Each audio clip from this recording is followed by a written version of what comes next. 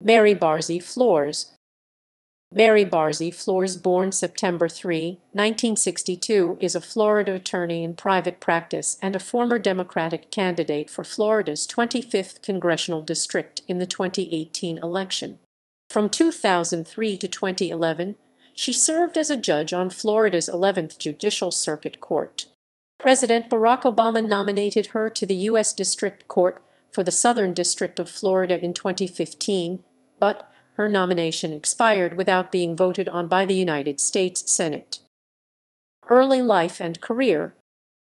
Barzee Flores received a Bachelor of Music degree in 1985 from the University of Miami School of Music. She received a law degree, cum laude, in 1988 from the University of Miami School of Law. She began her legal career with 2 years in private practice as an associate at the law firm of Sonnet Sale and Q. From 1990 to 2003, she served in the Federal Public Defender's Office for the Southern District of Florida, first as an assistant federal public defender and then as a supervisory assistant federal public defender.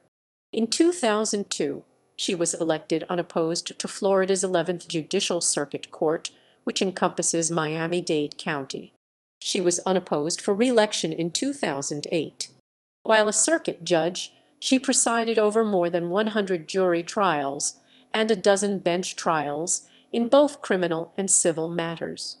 Since 2011, she has been a shareholder at the Miami law firm of Stearns, Weaver, Miller, Waisler, Alhadeff, and Sitterson, where her practice consists of complex commercial and employment litigation.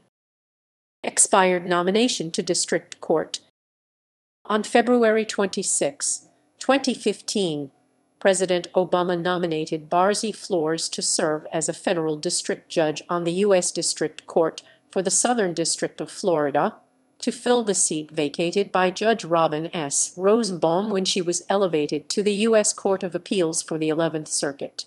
Barzee Flores was recommended for the judgeship by Florida Senators Marco Rubio and Bill Nelson, after she was vetted by the Florida Federal Judicial Nominating Commission, a body appointed by Rubio and Nelson.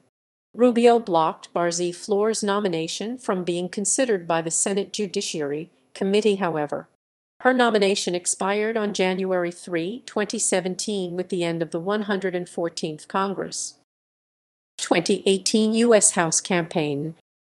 In July 2017, Barzee Flores announced she would run in the Democratic primary for Florida's 27th congressional district, being vacated by retiring Republican Alina Rose Lehtinen.